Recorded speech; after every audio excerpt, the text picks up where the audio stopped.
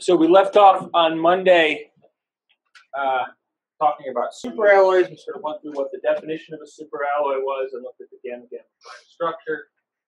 And today we're going to talk about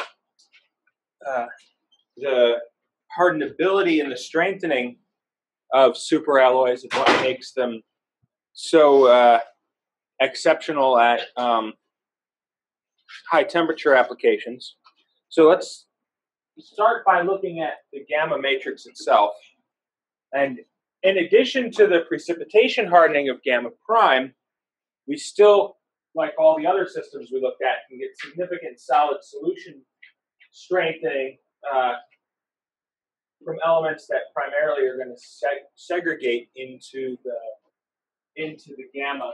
And this just shows the relative effect of titanium and vanadium being very potent solid solution strengtheners, right?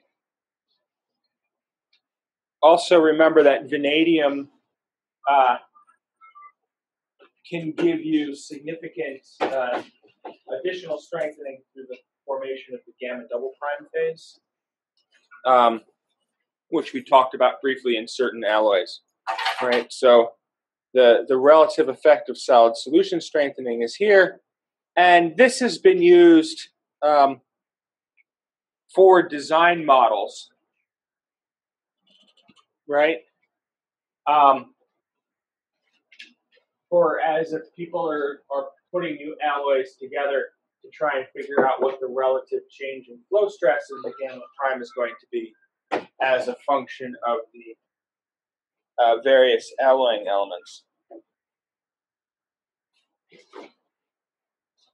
Right, so the calculations here aren't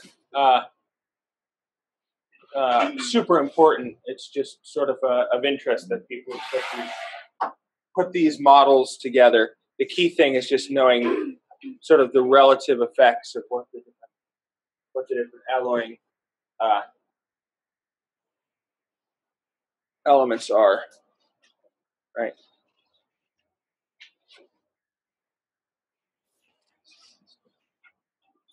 So, right, again, this is just sort of the same information, right? Aluminum is the key one, right? Normally added with precipitation hardening purposes, but you get potentially significant effects out of it. Remember, what's the biggest bang for your buck you can get for solid solution strength? Right? What's the combination of properties that you would want for the best solid solution strength? Right? So it's going to be a large misfit, but still go solid solution. Right? So there's a range of up to about 15% that you can do. And the biggest difference in elastic modulus, you want a more compliant atom, right? Because remember, a larger atom is going to, a stiffer atom is going to counteract the effect of the size mismatch, right? Whereas a more compliant atom will complement, right? So the biggest size misfit, and the biggest change in modulus with your solute atom being less stiff, is going to give you your greatest contribution, right?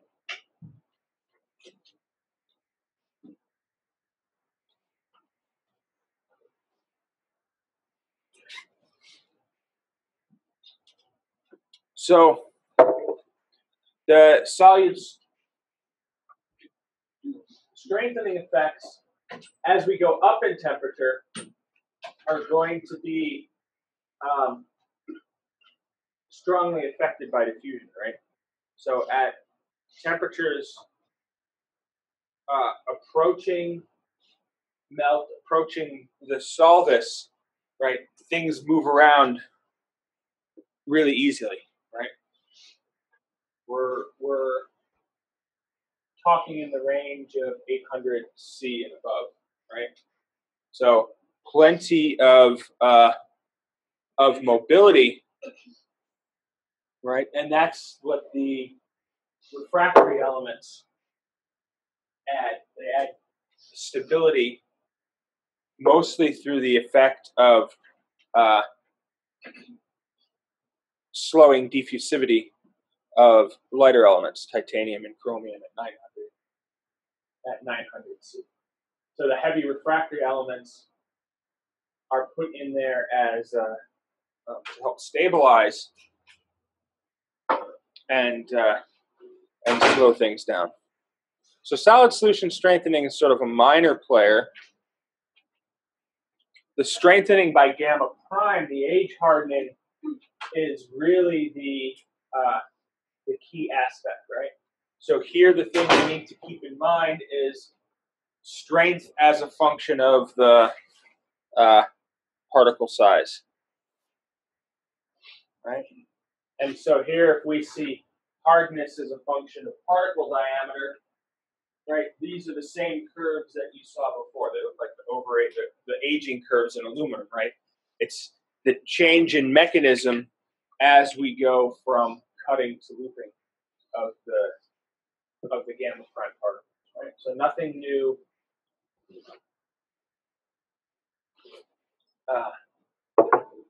Nothing new here, right? But here's where we start to see some interesting things. So at small atomic percent aluminum, which means small volume fraction of gamma prime,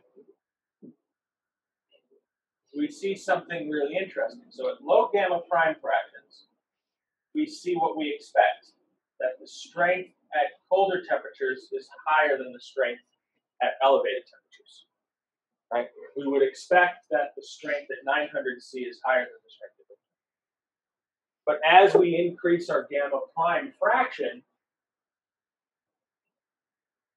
we see something really quite significant, right? So at room temperature at 500, it follows the sort of the expected looping versus cutting, or cutting versus looping profile. At 900 C, something weird happens, and all of a sudden that 10% gamma prime fraction, we're significantly stronger at elevated temperature than we are at room temperature. Right? Which makes no sense. In fact, our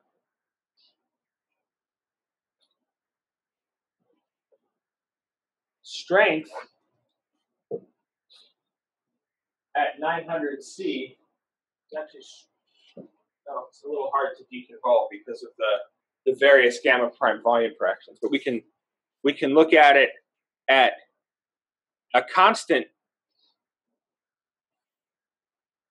gamma prime volume fraction, and we see something that looks like this. Right? This is the flow stress, right? And experimentally, we see a curve that looks like this as a function of temperature. Right? So this is weird, right? This is the anomalous strength behavior of superalloys. So where on earth is this coming from?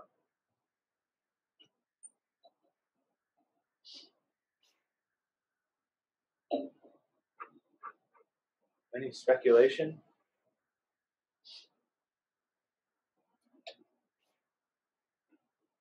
I'm going to pick on Alejandro because he's Professor Mills' group. Yeah, but you're surrounded by it, right? Well, I guess just enough volume fraction allow you to location. So it definitely has to do with dislocation, but it's not necessarily. Well, there's a mechanism that involves locks. Well, I feel that with it is that like after a certain point, change the deformation. There is a mechanism change, right? but the mechanism change needs to be such that it becomes harder at higher temperatures, right? So it needs to have a temperature dependence that makes it stronger. So let's start out by thinking about dislocations in the gamma prime, right? So in FCC, our common hole dislocations are the 1/2, 110 defects that we all love because of the stacking fault energy of nickel, right? We're going to tend to separate into partials, right? Into two Shockley partials, right? Which the reaction 211 types plus a stacking fault, right? An intrinsic stacking fault. So if we consider our L12 structure, we mentioned that because it's an ordered compound, right? The 1/2 110 defect dislocation coming through is going to move a nickel atom onto the aluminum site, the aluminum atom onto the nickel site, right? Which forms a anti-phase boundary, right? We have a planar fault where we now have an atomic mismatch at all the sites along that fault, right? Okay, so we need basically two shears to bring this back through, right? So we need two 1/2 110 dislocations to come through, right? Which we indicate as a 110, a full 110 dislocation in the gamma prime. So we can call these full 1/2 110 FCC dislocations become superpartials in the or superlattice partial dislocations in the L12 structure, right? And so experimentally, we see these in TEM, right? So here's the pair, the two sets, the leading and trailing pair of the 1/2 110s, and in between them is the APD. Right? And so here we sort of have our, right? Remember our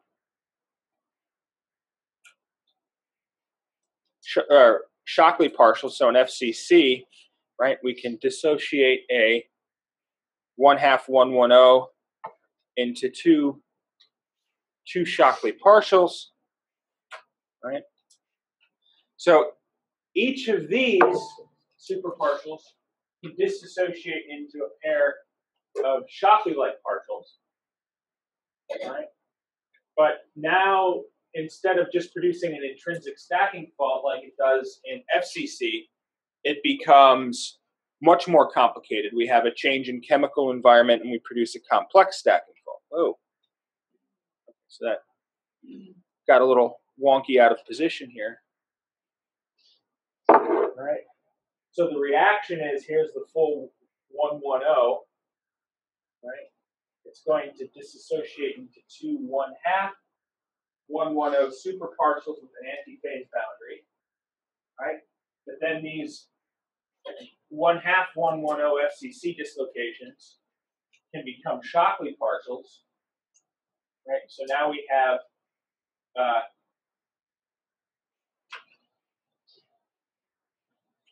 for this to go through, we now have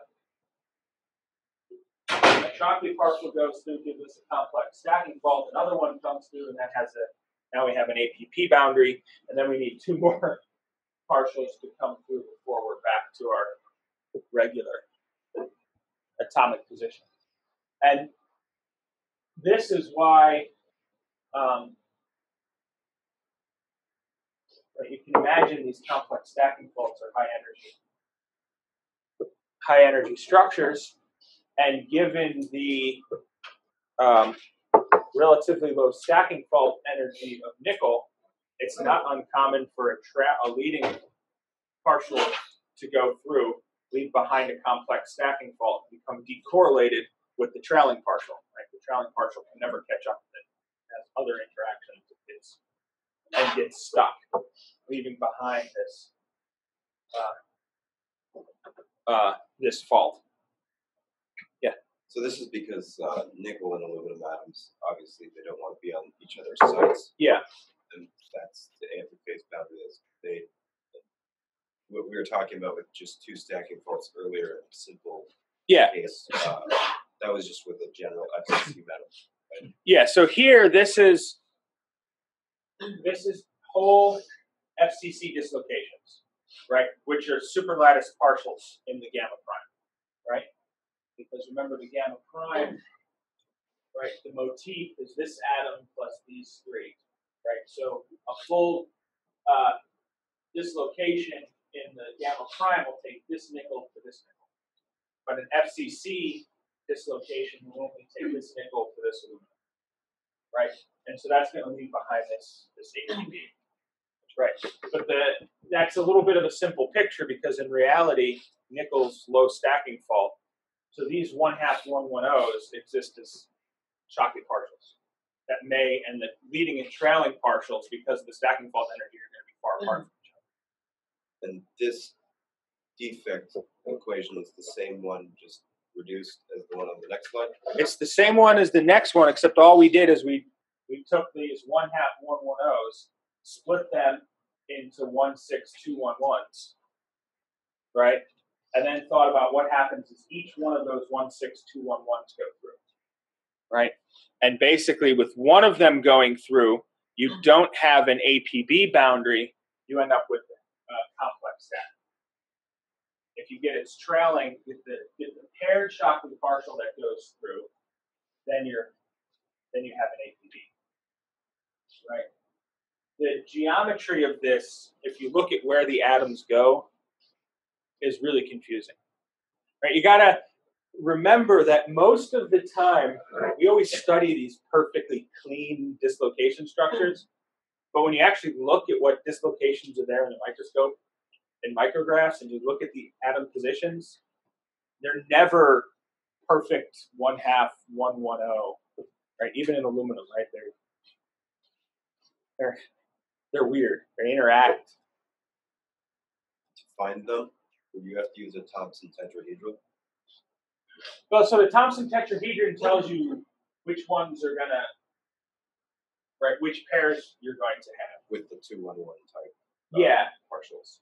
Yeah, and if you get into, Professor Mills, who studies Cretan superalloys very extensively, right? If you look at the mechanisms and the faults that he sees, right, you see really complicated dislocation reactions. You have to form some alloys form twins as a result of these, so they get a partial that goes through, and then an atomic rearrangement, and then you get another two that come through. That gives you a local HCP structure, which then grows, which can then grow. If you get two of those near each other with another shuffle, you can grow into a twin, and you get these extended planar twins that go through. So the mechanisms become insanely complicated. And as sad as this is sort of the simplest picture, right? This is one perfect. This is how we go from Shockley partials in the FCC to a full step, a full dislocation in the gamma prime. Right? Now, is this just deformation at room temperature? This is just deformation. We haven't gotten to how we get strength, additional strength at higher temperatures. Right? That's beginning the next, right? So we know that in the gamma prime, right, that our yields that are, right, we know there's nothing in FCC, right, metals, pure FCC metals that is going to give us the strength increase. Otherwise, we would have seen it in aluminum, right? We'd all be flying around in aluminum aircraft engines if we had strengthening effects. But we don't.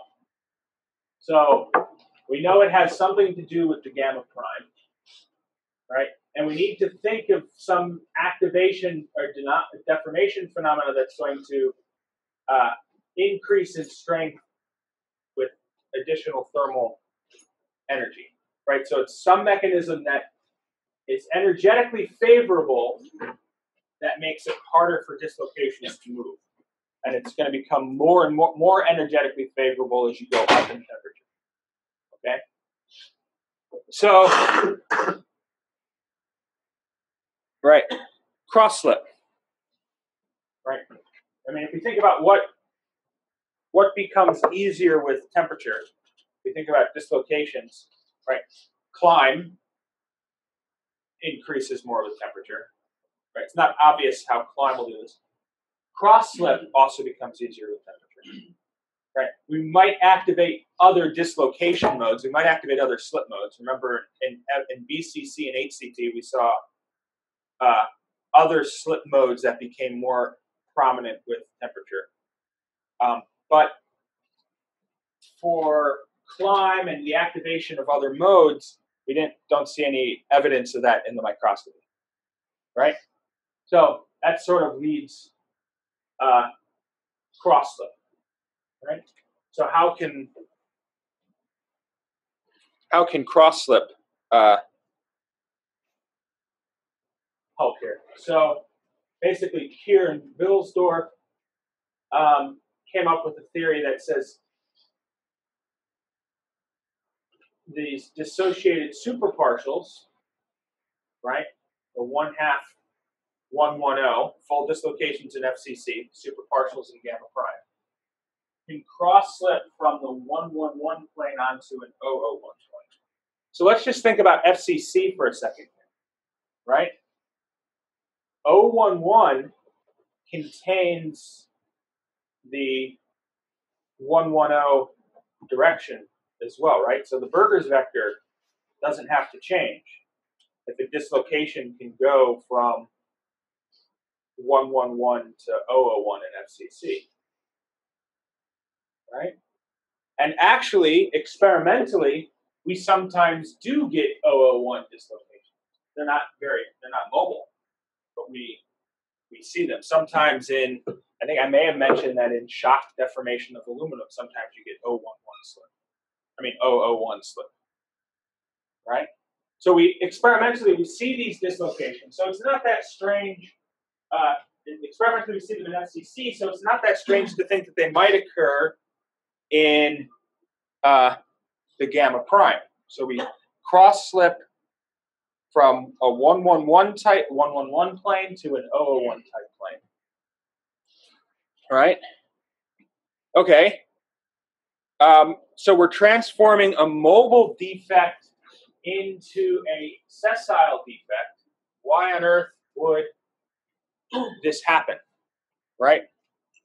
Right. Remember, materials, these are like the great optimizers, right? They don't do anything unless it hits something, right? Right? So what Keir and Wilsdorf claimed is that the anti-phase boundary energy is higher on 111 planes compared with that on the 001 planes. So we can reduce the energy associated with the large fault, the anti-phase boundary, by doing this. Right? So what does this look like? So here we see the two superpartials on 111 cross slipping onto 001. Right? The chiral stress on 001 is much higher, So once this cross-slip event happens, it's much difficult, much more difficult to deform. So as the temperature increases, our tendency to cross-slip is going to increase because we need thermal activation for this to happen, right? So the number of dislocations locked through this cross-slip mechanism increases. And then we need significantly more stress applied to move these out of this configuration. Right? Okay.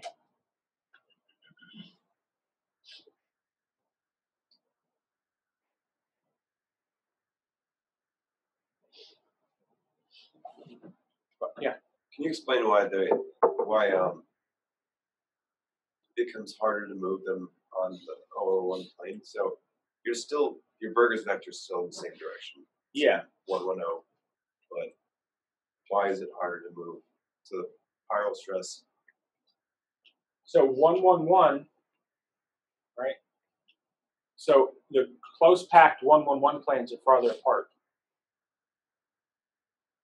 Right? Right, you're on a non-close packed plane, right? They're close to the planes, the 100 closer together. Right? Higher chiral stress to move defects on the non-close packed. The non-close packed plane. Right? Take a look at the geometry of it. Sort of sketch it out.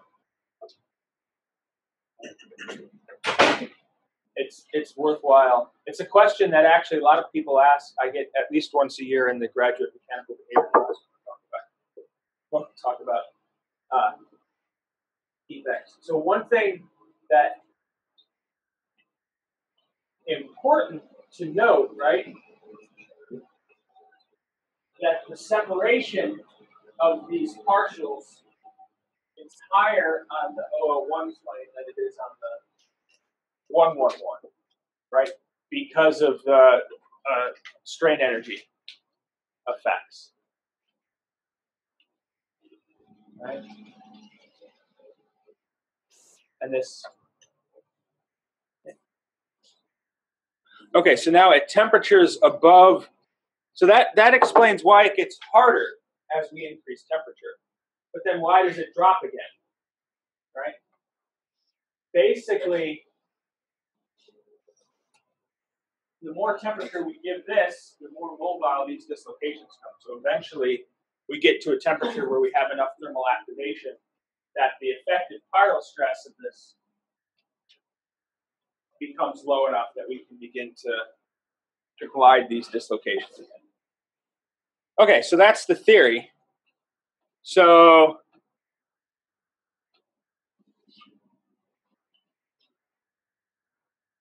what are the problems with it? So the PPV model, Haidar, Pope, and Vitek, studied this experimentally, and they came up with a couple of problems. And somehow my thingies got all screwed up. So for this Kehr-Wilsdorf mechanism to work, as part of the original theory, we needed the stacking fault energy for the production of an APV on 111 to be much higher than 001. So when they actually measured these stacking fault energies, it turns out that's not the case. It's only slightly higher, right? So you have to do a more in-depth elastic analysis, right, and take into account the elastic anisotropy, right? Remember all the dislocation calculations that we did in this class and you did in previous classes and even in the graduate mechanics class, we assume an isotropic elastic medium, right? And so the typical picture of a stress field around a dislocation assumes elastic isotropy.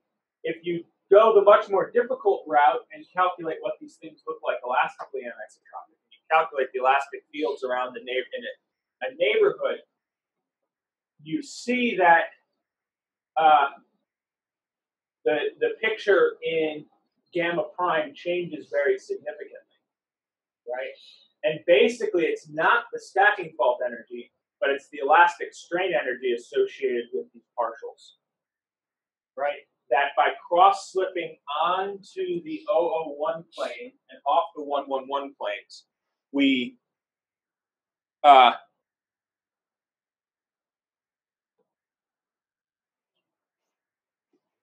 can reduce the energy. And specifically, right, that we get essentially a torque from the interaction of the partials that encourages this cross-slip, right? There's a moment associated with the interaction, the elastic interactions associated with the two partial dislocations in this anisotropic medium that you don't see if you just do the elastic or the isotropic calculation, right? So basically, right, it's this elastic anisotropy that causes these locks to appear, right? And to move right, you got sort of confused, right? So we got everything's cross-slip. We've got this torque on these defects, which give us these local sort of displacements around the defect to cause that when they're on the 100 planes, right? In order to get them to move, we have to apply a force that undoes that torque so that they can move, right? And so this requires energy, thermal energy, and as we go up in temperature, eventually we have enough thermal energy for this to happen, and we can permit the glider dislocation. So the key thing here is, I don't expect anyone. I'm only touching this a very complicated topic very lightly, right? The key idea here is that this anomalous strengthening in superalloys comes from the interactions of these superpartials and the cross-slip, right? And that the exact reason for the cross-slip is this elastic anisotropy, and that eventually you're going to get to a high enough temperature, higher temperature, more cross-slip, but as you keep increasing the temperature, eventually you're going to have enough thermal energy to partial that these defects, right? So that's the general flow, right? So this just shows a couple different at different gamma prime fractions, right? What the flow stress versus temperature looks like. You can see if we're fully gamma prime, right? We have a huge effect, right? And then disc alloys that are 60 to 80% potentially gamma prime, right? We get these very large increases in strength, right? And this picture is basically the reason we use superalloys for turbine discs. Right? We get incredibly high strengths at sizable fractions of the melting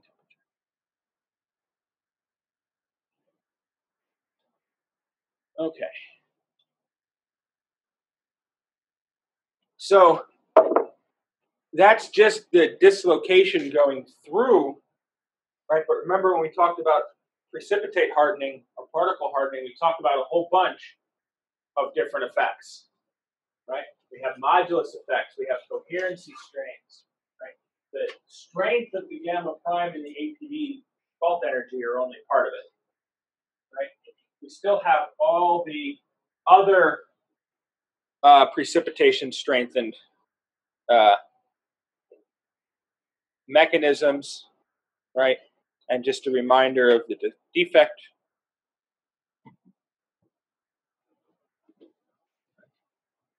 So basically, even if we do pass all that through and we get back to the regular order, right, we get a lot of strength because of the mechanisms the particles are going to be cut. Single dislocations basically can't cut through easily, right? What happens is the first dislocation sits there and waits until the other one comes up, right? And then they cut as a pair, right? So this way we don't produce that the APB, right? So, but essentially we have a pile-up behavior, right? So if we have two 1/2, 1/10 dislocations on the same slip plane, they're going to have the same sign, right? So there's a repulsion that's going to need to be overcome between these two 1/2, 1/10 dislocations in the FCC, even though there's an attraction in the gamma prime because the superparticles are in it, right? So for cutting, right, the APB hardening effect, this antiphase boundary hardening effect, is going to increase the volume fraction of gamma prime. That makes sense, right? The more of it we have, right? The size, how big these faults are going to be for particles, and the actual energy of the faulted surface. Okay. Right, and then we also get, in addition to all this, we also get solid solution strengthening in the gamma prime as well. Okay. So we've got a huge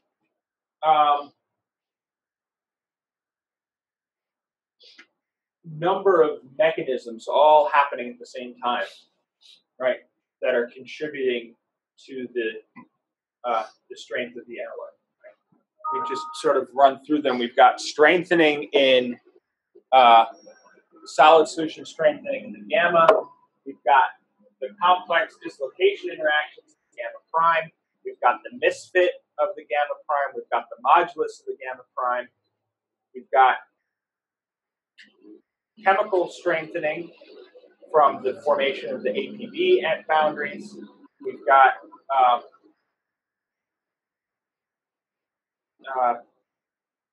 production of steps on interface on the surface, so we're producing greater gamma prime interface as dislocation cuts through, right? So all of these mechanisms are at play. Basically, everything in that first lecture on strengthening occurs, plus significantly more due to the fact that we're going from a FCC into an ordered structure. Okay. So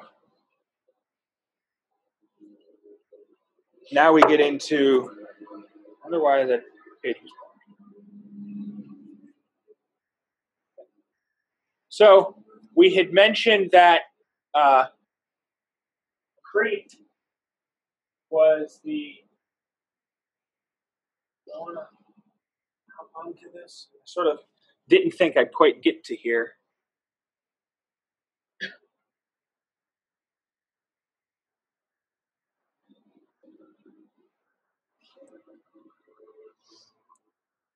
Yeah, so I'm actually going to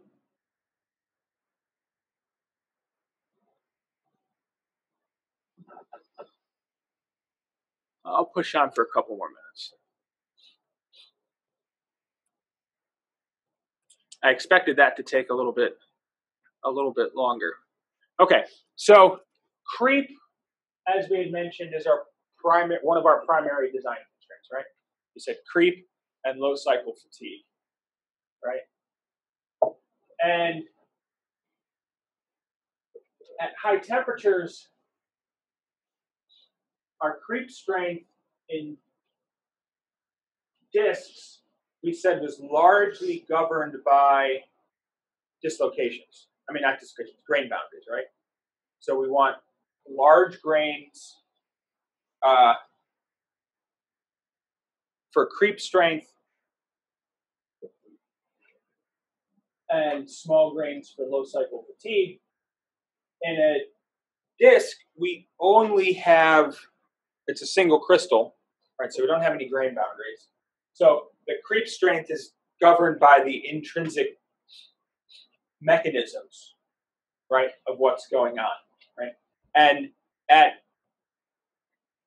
very elevated temperatures, that's going to be diffusion creep, right? At lower temperatures, it's going to be dislocation creep.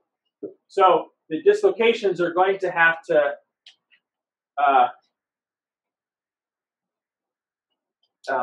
cut through, but we don't have a very huge driving, right? A huge stress, right? We're not implying. I mean, there's large loads because it's a spinning thing, but it's not like we're squishing it in a compression test, right? The loads are lower than what would cause normal plastic flow. So this is sort of, we're talking creep. So this is the long time behavior. So we have to consider that now we have to think about the thermal migration due to diffusion, right? So dislocation climb and diffusion creep, right? So from an alloying point of view, alloying elements that are going to slow the diffusivity of key strengtheners are going to provide further strengthening, right? And so this is our refractories: molybdenum, tantalum, niobium, tungsten, right? Is that just because they're really heavy?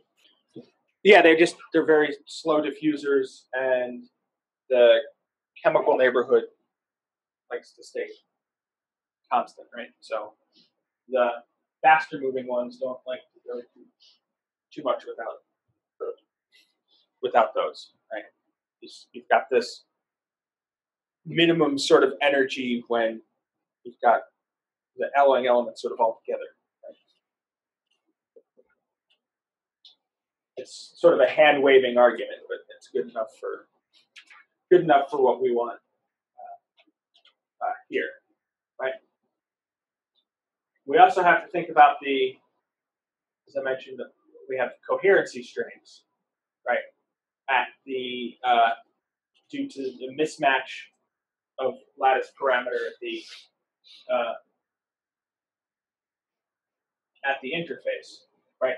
Remember, the lower the misfit, the easier cutting is going to be, right? It's perfect. It's very easy for dislocation to go through a perfectly coherent interface versus a fully incoherent, right? And so here we can see that we basically have a linear relationship between mismatch and hardness.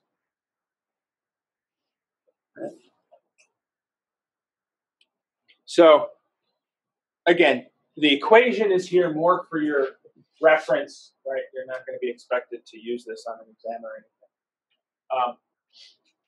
But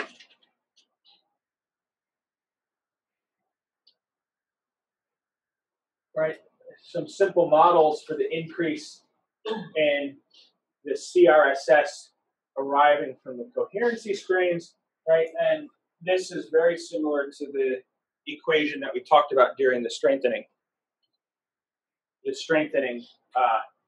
chapter, right? Where our epsilon to the 3/2. That's our difference in mismatch, right? That's the strain that arises, right? Our mean particle diameter and the volume fraction of the gamma prime, right? So those are the key things that go into the strengthening effect, right? or the four things. So we got shear modulus, the strain, this is the Berger's vector, right? How big of a shear we need to make, the particle size and the volume fraction, right? This is all under the square root, right? This is raised to the 3/2 power. So the strain and the shear modulus are the two biggest contributor, right? So the theory is going to predict that as the magnitude of the coherency strain increases, the volume fraction increases, and the particle size of the chemical increases. We're going to increase our strength. Okay. So basically, we can't play with this too much.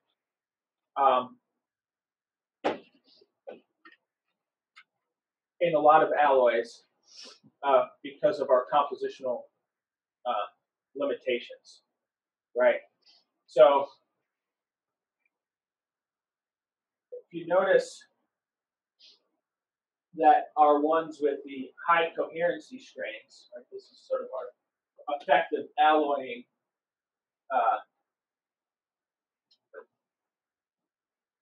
effect. These 718, these tend to be low gamma prime fraction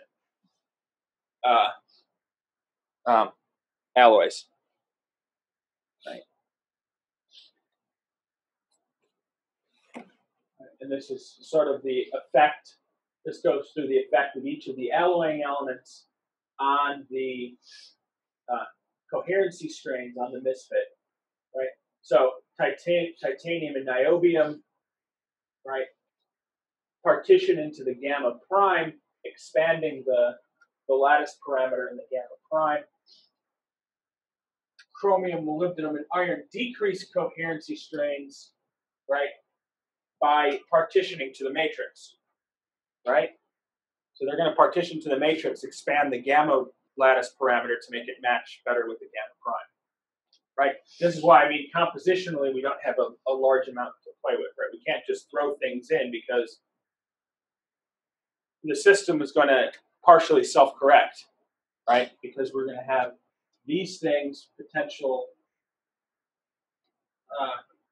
elements that if they were not subject to a high misfit would potentially stay more in the gamma prime, but because of the ability to reduce energy, they're going to segregate out into the gamma and increase the lattice parameter, right? Nickel substitutions for iron and chromium, right, increase the coherency strains, right? So as iron and chrome come out, we shrink the lattice parameter in our gamma prime. Cobalt is pretty neutral. Tantalum behaves like niobium and tungsten and molybdenum, right? And remember the cross effects, right? These are the same guys that we said contribute to strengthening by slowing diffusion, right? But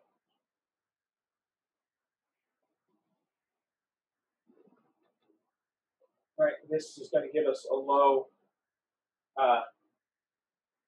misfit, right? And remember, the lattice parameters that we're talking about are the changes are not super significant. We're talking about going from 352 to 356, right? So the misfit strains are fairly small, right? Even going from 3.52 angstroms to 3.6 angstroms, right? That's at the far range, you can have fairly high percent changes, but at the lower end, you can have very, very good coherency between the gamma and the gamma prime, right? Okay. Again, the other effect is modulus mismatch, right? Remember the dislocation strain energy. The rule of thumb is whenever you have dislocation and energy, right, GB squared, whenever we're solving any dislocation problems, right? And so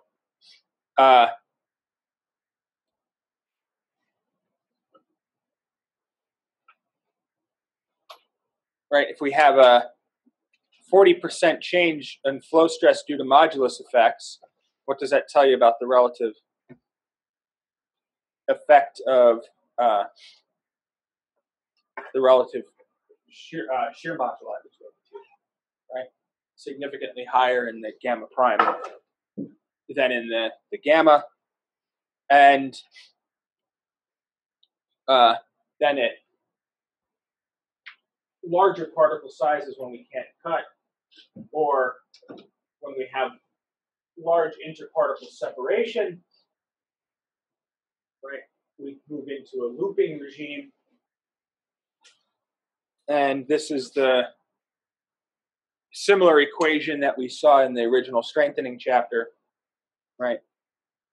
The effect of particle size and separation, right? So basically, the way we can get increased strength if we move the particles closer together, right? We reduce the interparticle spacing. It's going to make looping that much more difficult. So the same as everything else, right? If we get a relatively fine dispersion of high volume fractions with the particles close together, right, we're going to be at our optimal condition for hardening, right? And I think we will stop there, because that gets me into climb recovery, which is sort of a different topic that I can't quite hit in the 30 seconds we have left. Okay, see everyone Friday. We'll wrap up the last couple slides on strengthening and hit applications.